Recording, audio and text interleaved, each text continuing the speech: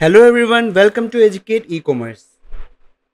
In today's video, I will show you how to add countdown timer in your Shopify. Countdown timer is a very good feature. This build urgency in customers to check out faster. So today I will show you how to add this in your Shopify. So first go to your dashboard. In here click on apps and then go to view more apps in this collection. So it will redirect you to the app store. Click on search and search for product countdown.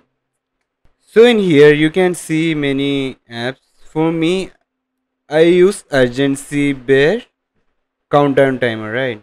So click on here and it's a free app. Click on add app. Now here you can click on install and it will install it to your store. So now you can see urgency bear countdown timer. In here, first you have to install the app, which we already did, and then second, when this page pop up, to enable this countdown timer, you can see there's an option called enable here, right? So click on enable this. The countdown bear is enabled right now. So you can see it will look like this. The countdown will look like this. You can also customize this by, you can see if you scroll down on the left hand side, you can see countdown timer. You can click on here to show this, right? You can also change the text here, like you can see hurry the sales ends in. You can add this, and you can also change the text color here.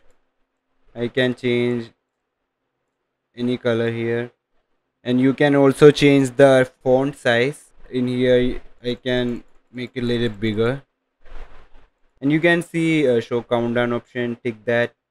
And you can also add the countdown starter time. You can add like 2 days maybe. If you scroll down, you can see this box, right? We can change its color, the timer box. You can change it to, you can change the digit color, and you can also change the style, right? Yeah, there are 4 options. You can change the style in here, and you can change the font in here. Below that you can align this timer also. Okay, below that you can see when the timer reaches 000, what will happen next. So you can do nothing. This option will do nothing, or you can restart the timer, or you can hide it, right? Straight away you can hide that. And if you scroll down, you can see the inventory countdown, the only 12 left in stock. You can edit this also. So text before stock number, what all you can add, you can edit that in here. And below that you can add the stock, custom stock or real stock, or you can add the random stock in here, right? You can edit that in here also. You can also click on here and hide the last stock if you want, and also text after the stock you can change this also. And you can change the color, the same thing, color and the stock number, color, font. And you can change the counter style, this one, right? You can change this to like this or this. You can also change this color too. If you go below that, you can see advanced settings.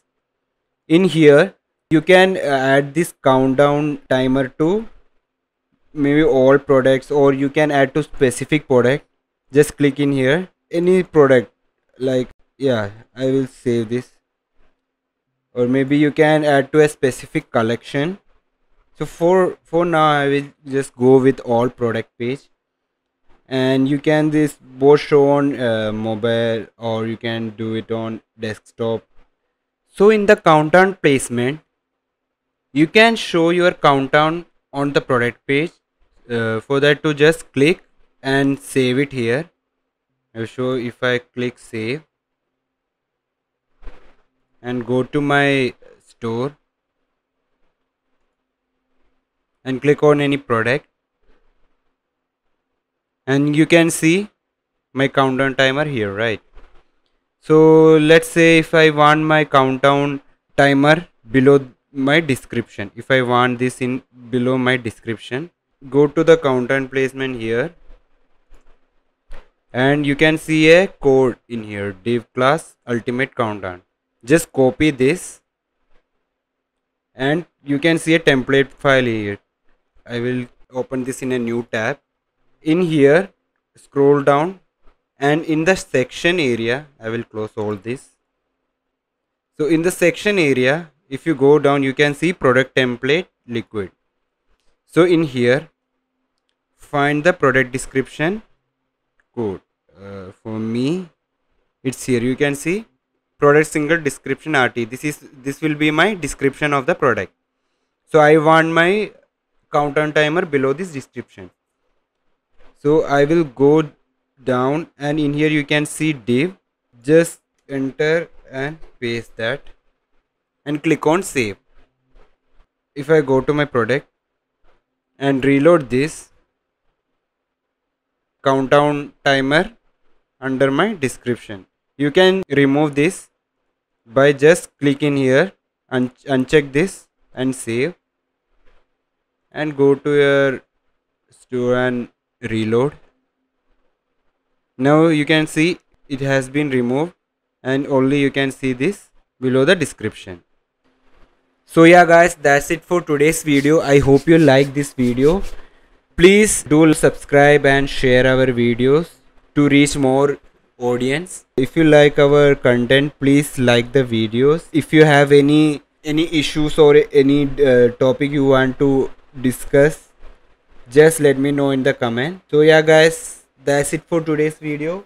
I will see you guys in the next video. Bye.